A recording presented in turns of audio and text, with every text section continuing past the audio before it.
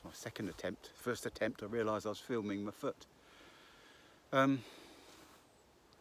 now the 17th of September 2020, and I had my 3-monthly injection 2 days ago, and a bit more about that in a minute. So where are we? Lockdown's ended.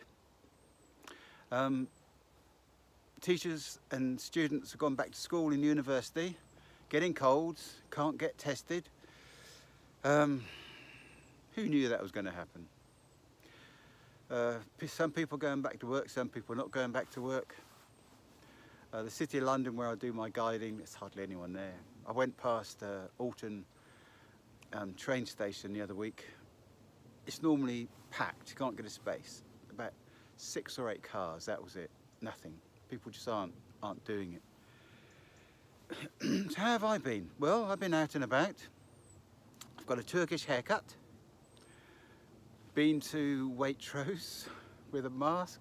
Been to in and out a few shops out of necessity, although still getting home deliveries.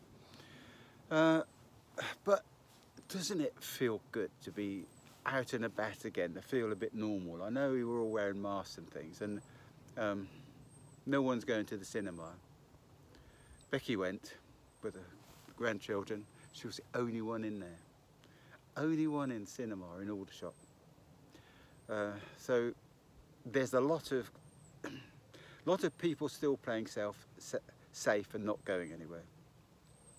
So how do I feel? Well, I'm not in any pain yet. It's funny how things stick in your mind, isn't it? And the fact that when I was at hospital last time, I think I said, the doctor said, well, when the pain gets too much, and I thought, I haven't got any pain. Yes, but when it gets too much, no, I haven't got any pain. Just leave it like that. I'm all right. Yes, but when it gets too much, we can deal with it. I haven't got any pain, and I still haven't, so that's all right.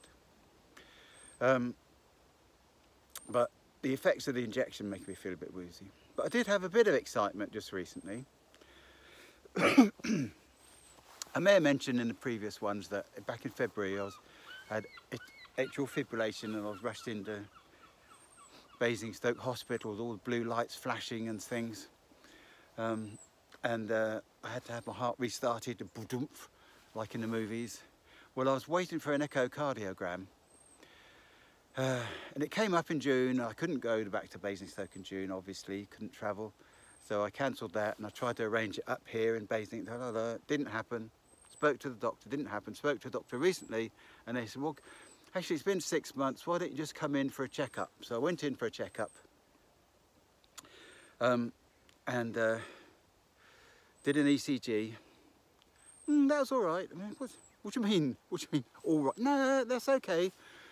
Well, okay, it's not good. Well, no, that's right. Just take your pulse. Took my pulse. Has it always been this low? And I said, well, it's generally been quite low. Are you a super fit athlete? And I said, well, I have been in the past. I've done 29 marathons and 65 half marathons and 10Ks and things. The last one being 3 years ago. And she said, well, you're not 25 anymore. I agree with her there. It is a bit too low. And I said, okay, right. She said, well, can you take your own pulse? And I said, well, I felt like making a joke. You know, if I did that, I wouldn't have it on. But anyway, she showed me how to do it. Got back home, found there was a missed call from an unknown source, and it rang again, and it was the doctor saying, she's spoken to her colleagues in Ipswich Hospital. They've actually got space there now, which they had. And I can go in now. So, okay, so I went in expecting to go in as an outpatient, have my scan. But like all things, you go in, nothing happens. You sit in the assessment unit, nothing happens. And the doctor wanders up, talks to you a bit. What's the problem? You go through it all again. Then nothing happens, and then it starts to get dark, and you're taken to another ward, the not so urgent assessment ward. Nothing happens there on the Friday. And on the Friday night, they said, well, we'll take you to the cardio ward. Okay. And I said, well, I thought I was going to have an echocardiogram. And they said, well, yes, but it could be tomorrow, although it's not likely, or on Monday. Okay, so what if I go home now and come back Monday? And they said, no, if you do that, you'll be an outpatient and you'll have to wait 6 months. Okay, I'll stay in. It wasn't bad. Food was quite good.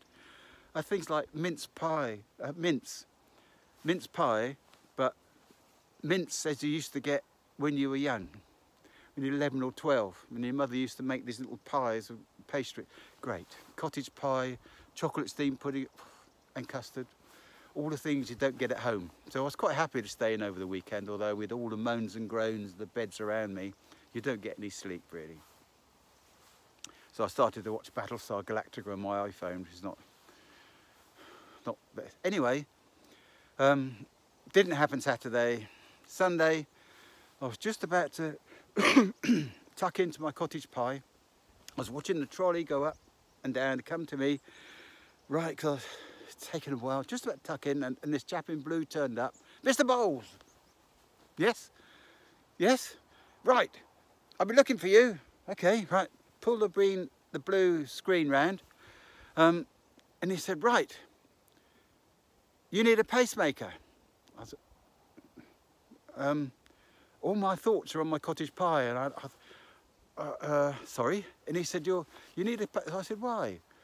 He said, I was told a while ago that I'm too young for one. Which I was. I was given the option of going up to Norwich and having my nerves fused to stop atrial fibrillation and a few other things. And he said, well, your heart rate went down to 39 last night. Too low, even for a super fit athlete. And he said, oh, are you a super fit athlete? And I said, well, I have been in the past, but I'm not now. And he said, okay, well, your dizziness and fainting fits things are due to your low heart rate, and you need a pacemaker. And he said, I could do it now. I was looking at a cottage pie, and I thought, I want my cottage pie. And he said, and I said, well, I need time to think about it. And he said, well, okay, have you thought about it? And I, well, I'll think about it today. I'll think about it. And he said, well, let me know before the evening. So this was about 5 o'clock, and so I had a couple of hours to think about it. So I rang my wife, spoke to her, and she said, well, if you've got to have it, you've got to have it. And I said, yeah, I know. If he said, just do it, you know, get on and do it. So I told the nurse, and then about half an hour later, she said, oh, he just rang up to make sure that you're going to have it Tuesday because he can fit you in. So I said, okay, that's all right. So, trepidation.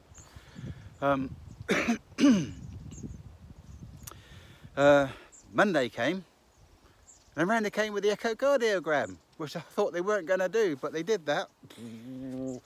And off again.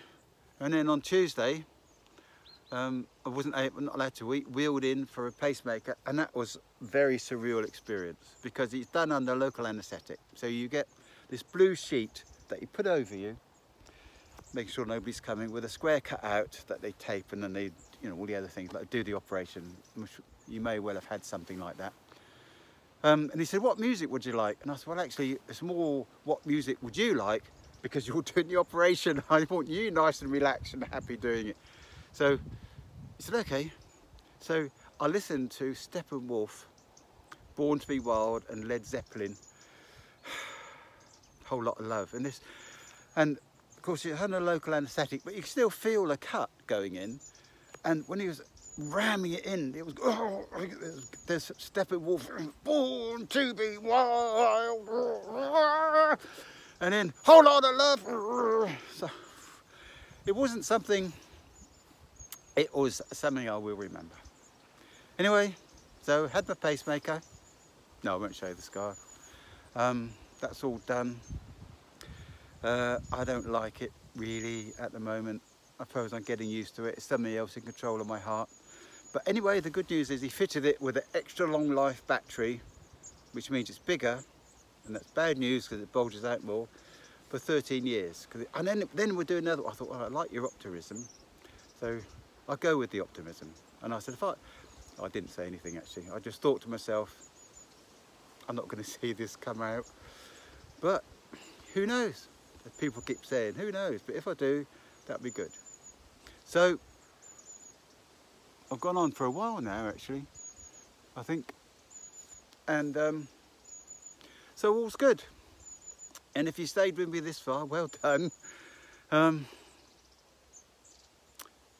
the next one is October, November, is December, just before Christmas, and we will know by then whether we're going to have a Christmas or not, or whether we're going to see people or not. So bye for now.